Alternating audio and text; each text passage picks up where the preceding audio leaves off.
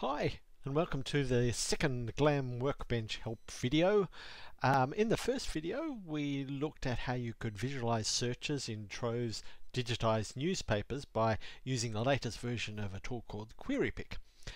In this second video, I'm going to build on that a bit. So I'm going to look at how you can construct more complex searches to visualize using QueryPic, and also how you can adjust the time scale that QueryPic uses.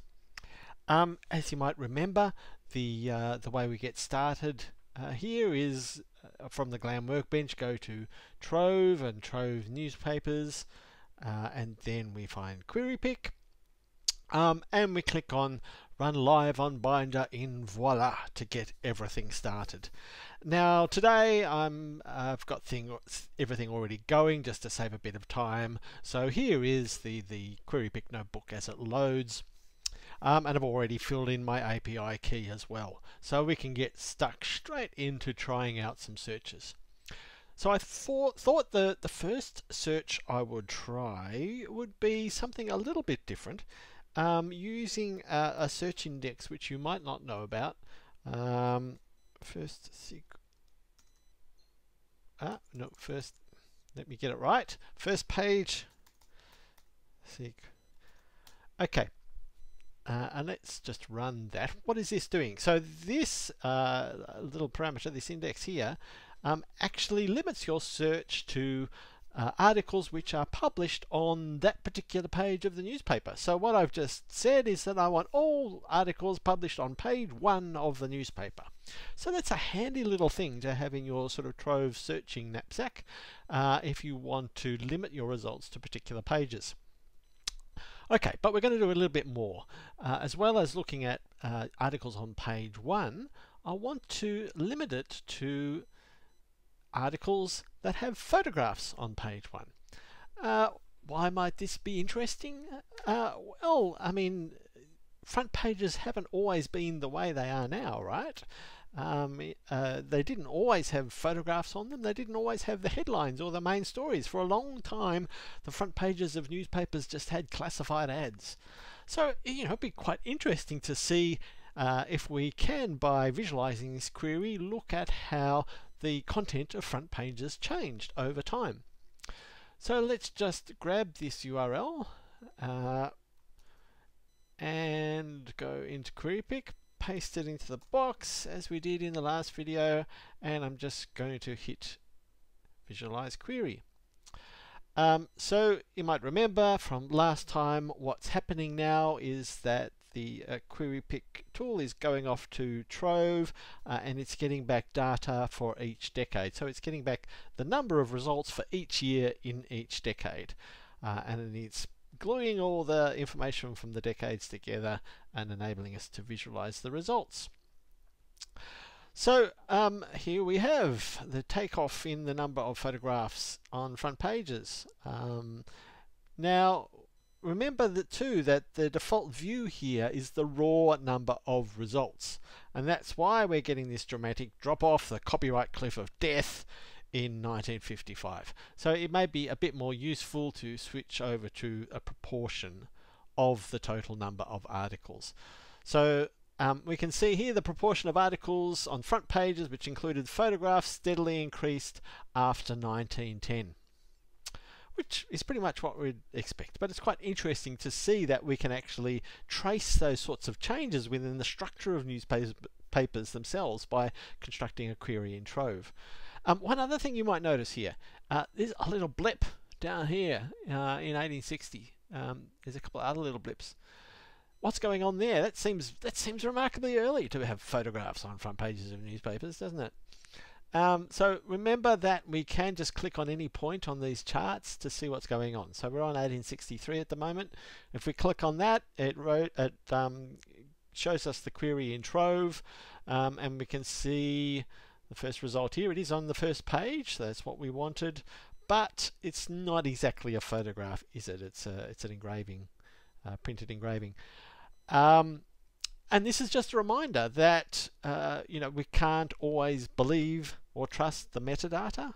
that we're working with, and more generally that, as I've said in the previous video, that these charts themselves are not arguments, they're starting points, they're ways to frame questions so that we can then dig in a bit further to see what's going on. So we can't take these things at face value, and that's really important when we're working with any of these digital tools. Okay, so that's one sort of slightly different type of query that we can look at, which actually looks at the nature of newspapers themselves. Now I'm going to look at how we can adjust the time scale of our queries. So I'm going to go here, and I'm going to go into advanced search this time, because we can use advanced search as well. QueryPic knows how to recognize advanced search parameters, and I'm going to limit the results to the Australian Women's Weekly. I'm also going to set the article category to advertising, and I'm going to look for the word modern. Okay. Now I could run this query as is. In fact, I will run this query as is. I could just take this query and paste it into QueryPic, and that would be fine, but there's a little bit of an issue, and that's because, as I've said before, the default in QueryPic is to go across the complete range of Trove, right? So from 1803 through to basically the present day. But the Women's Weekly wasn't published in 1803, so you're going to have an awful lot of zeros in the chart before you get to the 1930s, which is when the Women's Weekly started being published. So it just makes it a less useful chart, because the data that we want will all be squashed up and there'll be lots of zeros either side. One way we can avoid that is by actually changing the time scale of our search.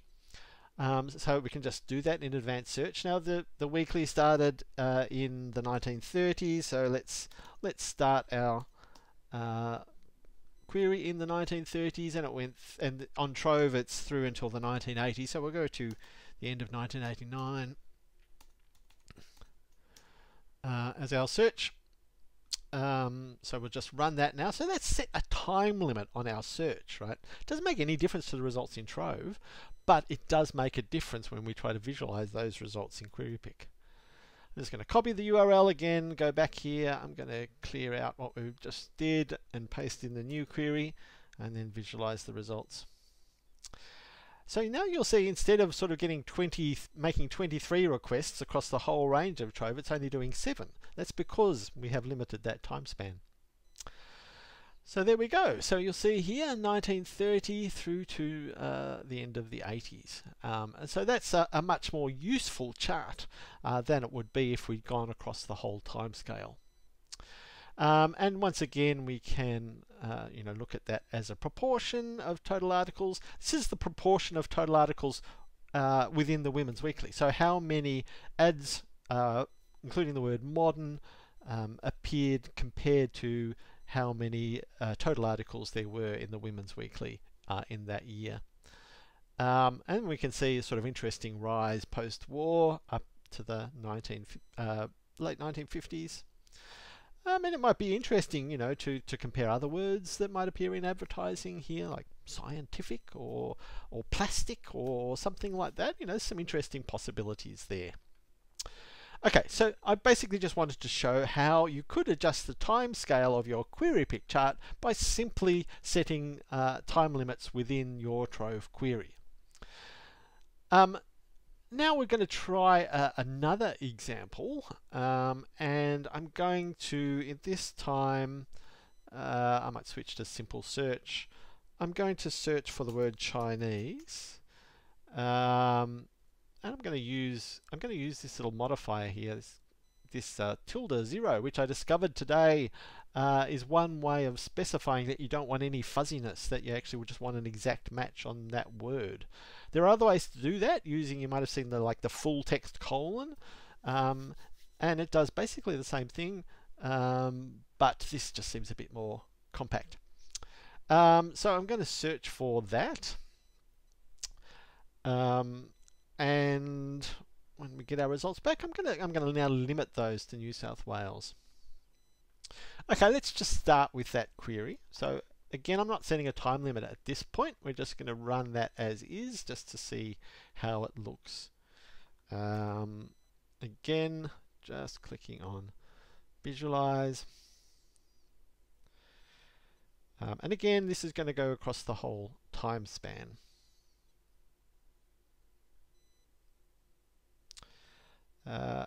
And you might note, one interesting thing to note, one improvement in QueryPic is that it does cache results in the background, so that if you're running queries again multiple times, you'll find that it's a lot faster. You're not having to go back to the API all the time. Okay, so we can see some interesting sort of peaks in mentions of Chinese, which is you might guess to do with the restriction of entry of Chinese people, mostly in 19th century New South Wales. We could dig into this a bit deeper though, couldn't we? So look, there's something interesting happening between 1850 and 1870 here. So we might want to go and set our time limits back in Trove to look at that period. So again, we can just go into advanced search and we can set the time limits here. 1850 through to the end of 1869.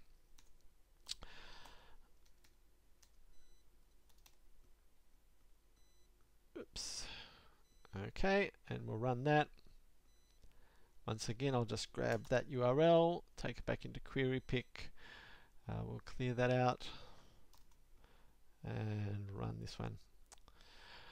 Okay, now you might notice something a bit different about this one.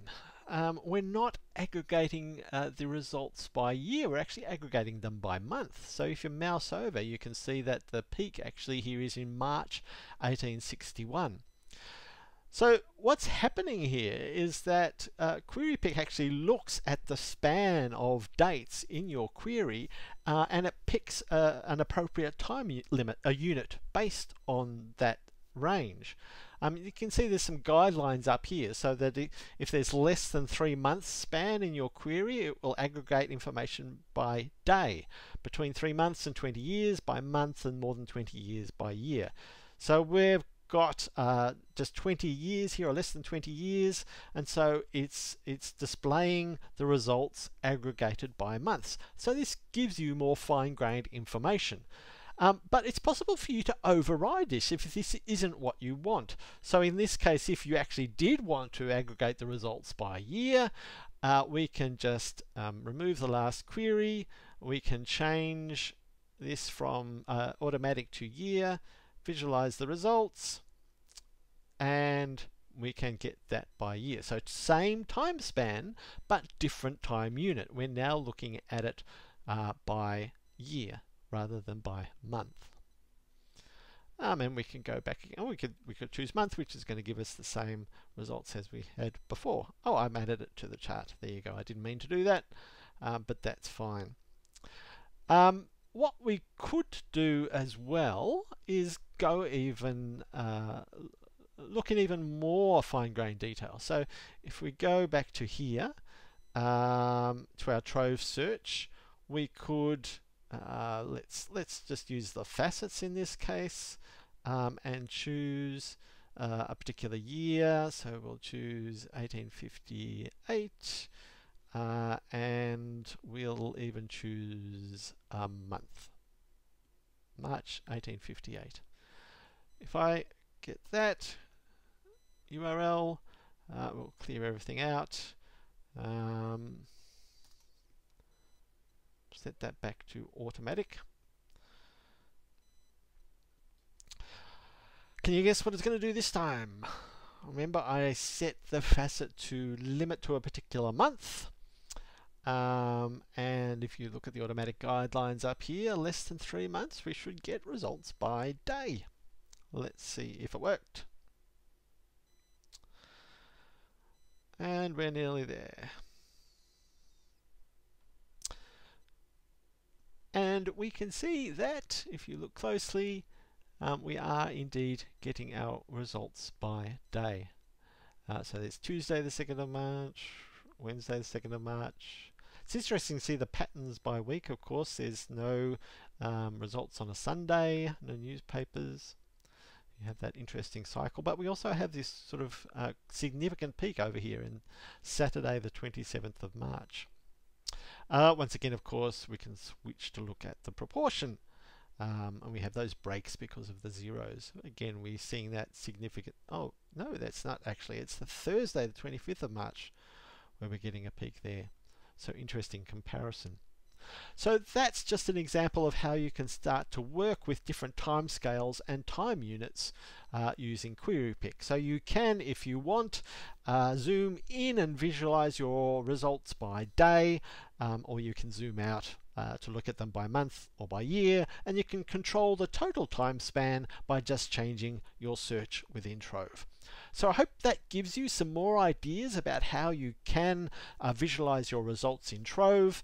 There's all sorts of possibilities, as we've seen, not just for looking at the occurrence of particular words, but looking at how newspapers themselves change. And in a future video, I'm going to use QueryPic again, but this time I'm going to show you what it tells us about Trove itself. But that's it for now. Thanks very much.